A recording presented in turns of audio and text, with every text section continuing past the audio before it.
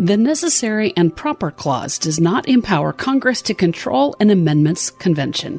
Written by Robert Natelson, Independence Institute's Senior Fellow in Constitutional Jurisprudence and head of the Institute's Article 5 Information Center. The framers inserted the, quote, convention for proposing amendments, unquote, in the Constitution to provide the states with a way of obtaining constitutional amendments without federal interference. Tench Cox, a leading advocate for the Constitution during the ratification debates, pointed out that the convention device allows the states to obtain whatever amendments they choose. Quote, although the President, Senate, and Federal House of Representatives should be unanimously opposed to each and all of them, unquote. The claim that Congress can use the Necessary and Proper Clause to structure the convention was first advanced in the 1960s and has been repeated numerous times since then. A Congressional Research Service report noted that some in Congress have taken the same line, although the report did not actually endorse it. But pause to consider, why would the framers place in the Constitution a method by which Congress could largely control a convention created to bypass Congress? Were the framers that stupid? Of course not. Most of them were highly experienced and extremely deft legal drafters. Behind the belief that the Necessary and Proper Clause empowers Congress to structure the convention are three distinct assumptions, all erroneous. They are, number one, that the scope of Congress's authority under the Necessary and Proper Clause is broader than it is. Number two, that the clause covers the amendment process. And number three, that ordinary legislation may govern the amendment process. The Necessary and Proper Clause is the last item in the Article 1, Section 8 list of congressional powers. It reads, quote, the Congress shall have power to make all laws which shall be necessary and proper for carrying into execution the foregoing powers and all other powers vested by this Constitution in the government of the United States or in any department or officer thereof, unquote. It happens that the most extensive treatment of the Necessary and Proper Clause is an academic book I co-authored with Professors Gary Lawson, Guy Seidman, and Jeff Miller, The Origins of the Necessary and Proper Clause, Cambridge University Press, 2010, cited by Justice Thomas in a Supreme Court case in 2014 and apparently relied on by Chief Justice Roberts in 2012. This book reveals the Necessary and Proper Clause to be a masterpiece of legal draftsmanship. The clause was based on usage common in 18th century legal documents. It is not a grant of authority, but a rule of interpretation.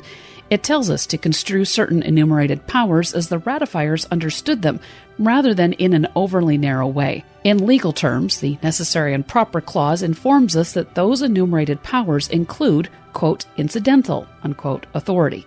Even if the clause did apply to the amendment process, the authority, quote, incidental, unquote, to Congress's call would be quite narrow. An entity that calls an interstate convention always has been limited to specifying the time, place, and subject matter. It is the state legislatures that control selection of their own commissioners. But in fact, the Necessary and Proper Clause does not extend to the amendment process. To explain, the Constitution includes numerous grants of power. These grants are made to Congress, to the President, to the courts, to the Electoral College, and to state legislatures, state governors, and various conventions.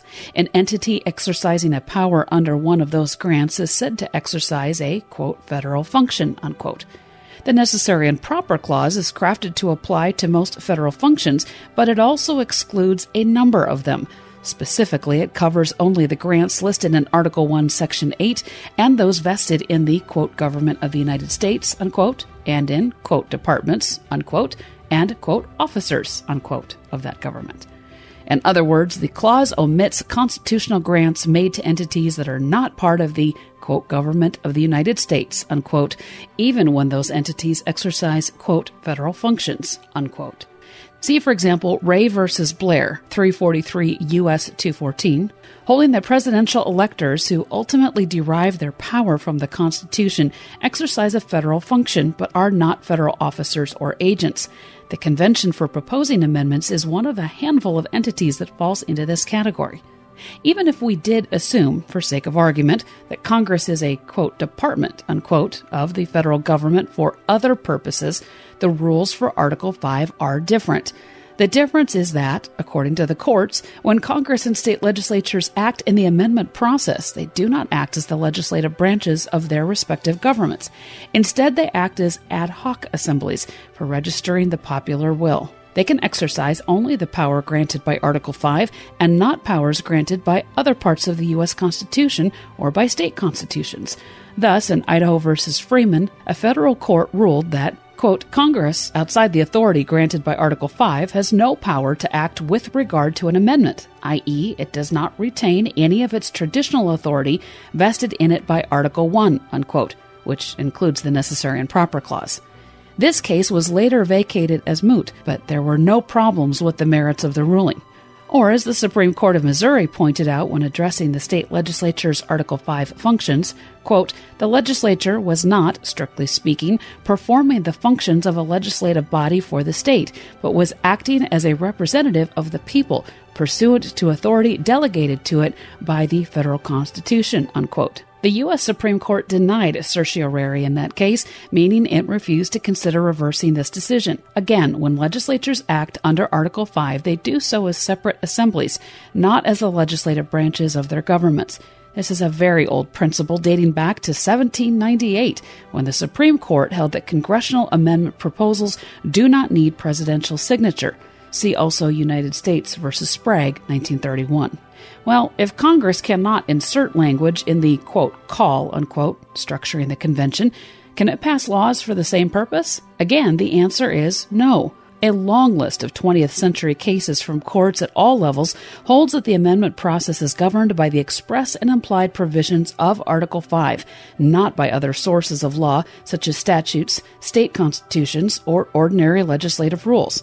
See, for example, Lesser v. Garnett and Dyer v. Blair.